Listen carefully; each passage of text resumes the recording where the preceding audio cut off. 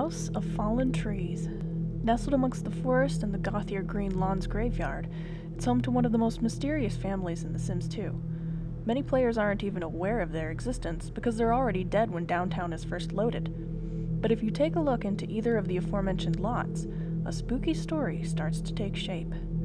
This is a deep dive into not only the Tricou family's lore, but also the things that influenced their creation. The progenitors of the family are Jennifer Tricou and her husband, who took her last name, John Smith Tricou. Jennifer is notable for being the only one in the family with pointed ears. Perhaps she's some kind of supernatural being. John Smith, with his typical everyman name, is unremarkable in comparison. They had two daughters, Janael and Nylisset. When they married, their husbands, Gvaudoin and Kiernan, respectively, took the Tricou name as well. Janael and Gvaudoin had a son, Fricorith, and Nylisset and Kiernan had a daughter, Vo-dwin. Strangely, Fricorith and Vo-dwin actually look more like their aunts than their own mothers, with Fricorith having blonde hair like Nylisset and Vo-dwin having black hair like Janael. Babies swapped at birth? Hair dye? Recessive genetics not presented in the game? It's up for speculation. Additionally, Vo-dwin has negative relationships with all of her family members except Fricorith. Her blonde cousin may have been given preferential treatment during their childhood. Or maybe, since she's wearing a private school uniform and he's not, she could be resentful towards her position as the probable next heir. Because they're all dead, teasing information out of them can be difficult, especially since most of them are buried at Gothier Green Lawns. The game sets ghost type to starvation when you send a grave to a community lot, so we don't know how they died, except for John Smith, Vo-dwin, and Fricorith. For John Smith, the others have memories of receiving inheritance after his death. That only happens if a sim dies of old age, and he was an elder, which means we can be pretty much certain that he died naturally. The rest of the Tricous were not so lucky. At the time of their deaths, Jennifer was an elder 14 days from dying naturally, Janael, Nylisset, Gvaudoin, and Kiernan were all adults, and Fricorith and Vo-dwin were teens. We know Vo-dwin and Fricorith's real cause of death, since their graves stayed at the House of Fallen Trees. According to memories, they were among the last to die, although not the last. The chronology in the memories is a little jumbled and contradictory, which suggests they may have all died around the same time.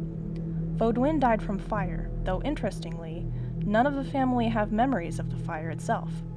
The issues with memories may just be an oversight by Maxis, but there could be explanations which I'll go into later.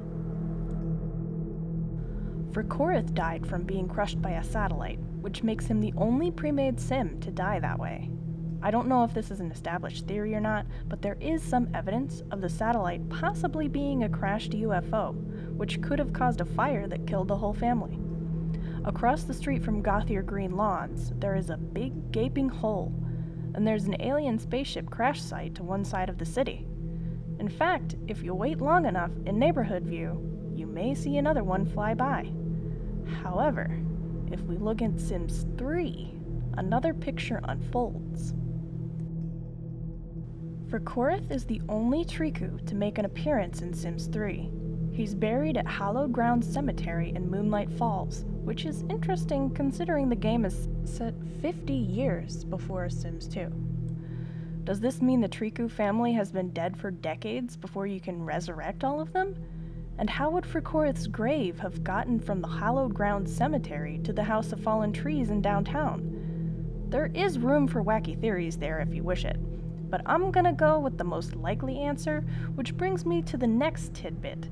In Sims 3, Fricorith burned to death, evidenced by his orange color as a ghost and the fire death plaque on his grave. Some have hypothesized that this was Maxis' way of correcting a bit of lore, saying that Fricorith was actually meant to die by fire in Sims 2 as well, like his cousin. So what happened to them? Why did Maxis decide to make a whole family of Sims and then kill them off before they shipped Nightlife? The answers may lie in the basement. Yes, in the basement of the House of Fallen Trees, there are two coffins. The Nightlife expansion introduced vampires to Sims 2, so the Tricou family was most certainly created with this in mind. Most theories revolve around them being vampires. If they were, their deaths by fire could be a nod to modern vampire lore stemming from novels like Interview with a Vampire by Anne Rice. A common method of vampire death in her books is fire, either by bursting into flame from being out in the sun, or having their resting place set on fire. Death by burning to ash in particular would explain why none of the Tricous have memories of a fire, as there wouldn't have been one on the lot. Maybe Fricorith's death was an accident in setting that up. The easiest way I know to get Sims to stay outside when their needs are tanking is to make them lie down and watch clouds, and that's how they die by satellite.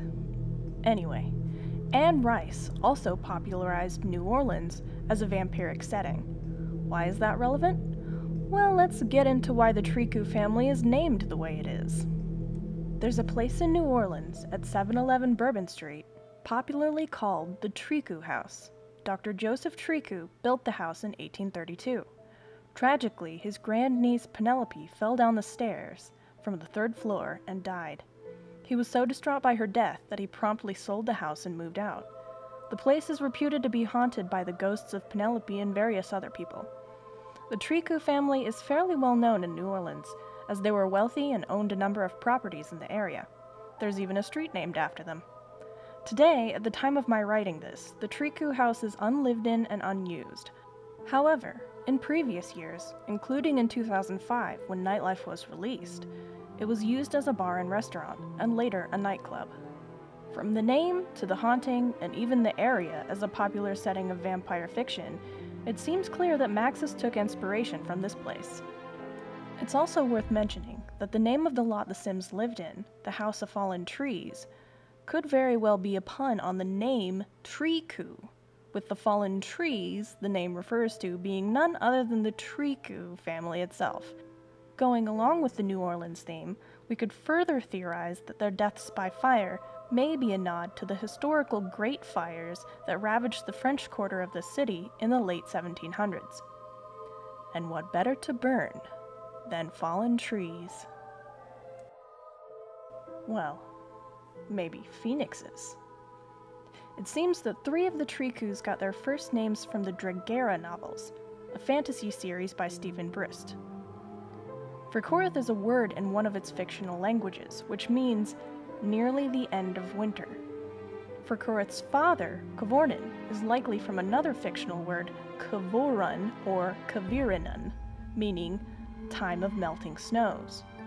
With their names, we get a sense of spring imagery, of rebirth and new beginnings.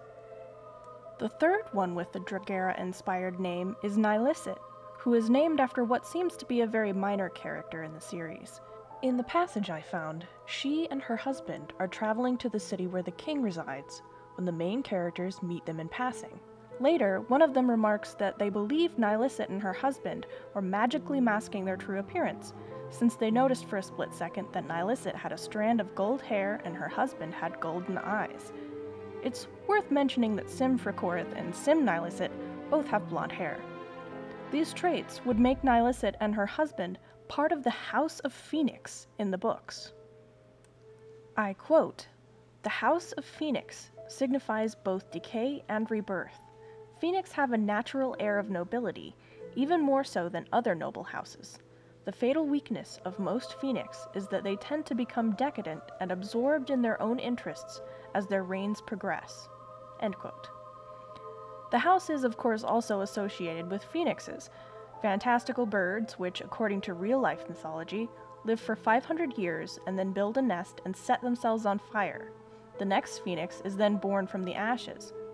Phoenixes are popular mythological symbols of renewal and rebirth. Sounds like the Tricou family, if you ask me. All these symbols and meanings paint a slightly richer picture for the Tricous, a once prestigious, noble family who has crashed and burned to cinders, perhaps due to their own arrogance in some way, and after some time, is now ready to rise forth from the ashes and cold of winter, finally reborn into the warmth of spring. Or, be resurrected from the grave as vampires.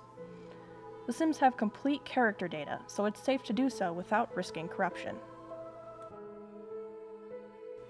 One of the biggest difficulties I've had in writing this out is trying to present the information in a way that makes sense. I could take any one of these facts and go off on a tangent and completely forget what I was talking about in the first place, because it's not like there's a set sequence of events I can just relay in order. So here are some loose ends that didn't quite fit into the main analysis. One of the objects associated with the Tricou family is the Grey Woman of Sim City statue. There is one in the back of the House of Fallen Trees over a pond next to the graves. Another stands watch over Jennifer and John Smith Tricou at Gothier Green Lawns graveyard. Two more decorate the Kryptonite Club out in front and inside at the back. The description reads, "There is an old legend about the Grey Woman of Sim City. It is said that one day while the Grey Woman was baking a turkey, she got a phone call from a long-lost cousin and accidentally forgot the turkey was in the oven. This caused her house to catch on fire, and tragically, the turkey was burned. Also, the woman died.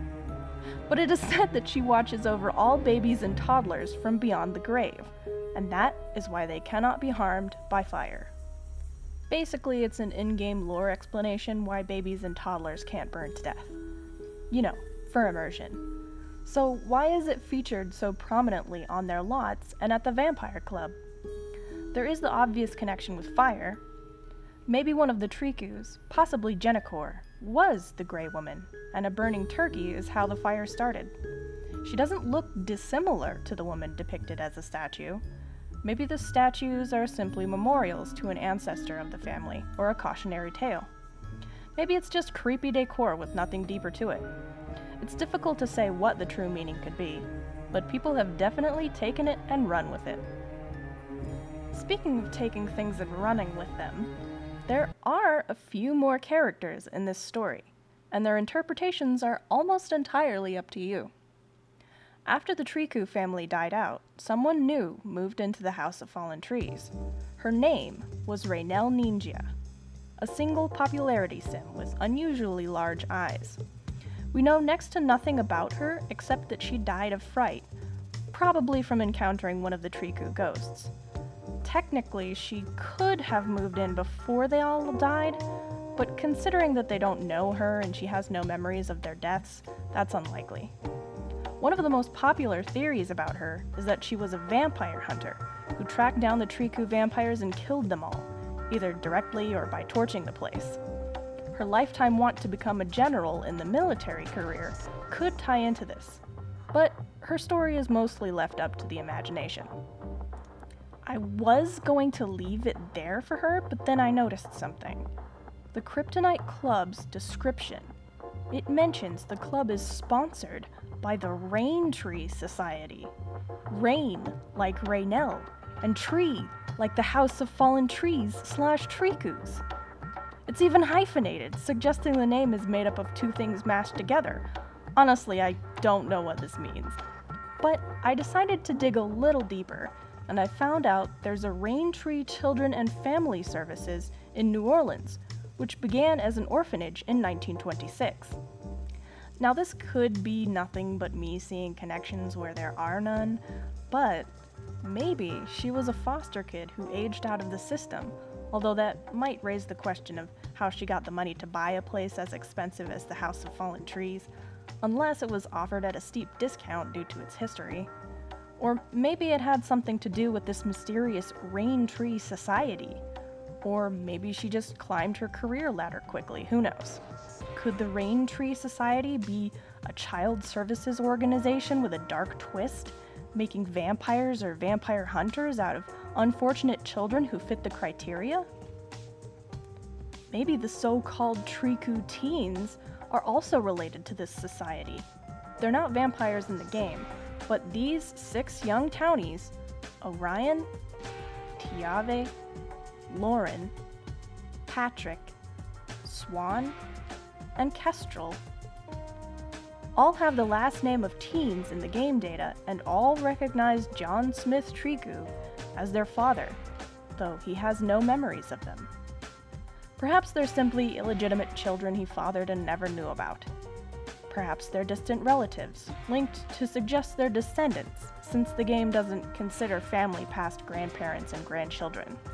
Perhaps he's only their father in the vampiric sense, and the teens were sired by him. Or maybe they're just breadcrumbs meant to lead the player back to the Tricous and give them a way to resurrect the family, since only a sim who knew the deceased can resurrect a dead sim without cheats. Regardless of what Maxis intended with the Tricou family and the House of Fallen Trees, their story remains one of the most intriguing mysteries in The Sims 2, and maybe even the whole Sims franchise. It presents almost endless possibilities for players to make up their own theories, from UFO crashes, to burnt turkey house fires, to vampiric secret societies, and more. What do you think happened? As with any lore, feel free to slow roast the canon and carve it for juicy bits. Just don't let it burn. Or do.